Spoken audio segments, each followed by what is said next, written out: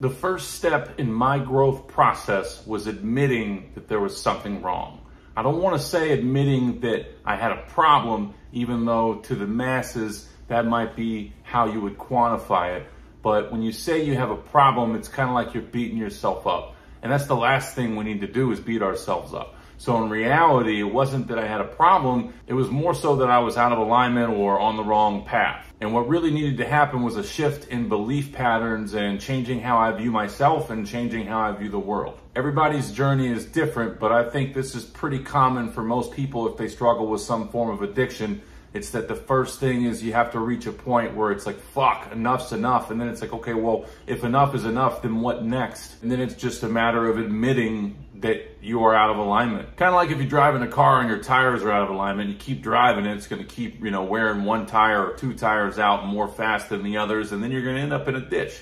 I don't really know if that's how it works. I'm not a mechanic, but you get my point. From that point of admitting and acknowledging that something is out of alignment or that you're out of alignment or something needs to change, it's my belief and recommendation that the next step is rewiring your brain. Now, you can look at this from a spiritual side of things, or you can look at it from a scientific side of things, or like me, I look at it from both angles. And just to recap, when I talk about spiritual, I'm not talking about traditional dogmatic religions. Nothing against those religions, because I believe they all have a piece of the pie. It's just that I personally don't follow any one particular religion. But if you're someone who leans more on the science side of things and you want to see that kind of proof and that kind of literature, you can look into how neural pathways work and how they fire and wire, and how if you go over time saying the same thing to yourself, eventually it becomes a new belief, and then you start acting a certain way and you start feeling a certain way. So either way you look at it, when you get up in the morning and you go past the mirror after a shower or before a shower, pre-pee, post-pee, pre-poo, post-poo, it's common when you're in an addictive mind state, you don't really look at yourself, or when you do look at yourself, you look at yourself from a place of bleh. So instead, if you stop yourself and you look at yourself in the mirror and say, damn it, motherfucker, you're sexy. Or look at you, you beautiful, beautiful soul, you. Or do you know how many people love you? Holy crap, man, people love the shit out of you. Or do you know how many people value you? Do you have any idea how many people value you? Or man, when I get around people, I make them feel good. I know that. I make them feel real good. That's what I do. I'm the feel-good captain. There's a lot of things we can say to ourselves in a positive manner on a daily basis, whether it's in the mirror or you're going for a walk in nature, or my favorite, a bike ride. And the more we talk positively to ourselves, the more positive we feel, the more positive our experience is. It's as simple as that. And when we begin to feel more positive about ourselves, the less we seek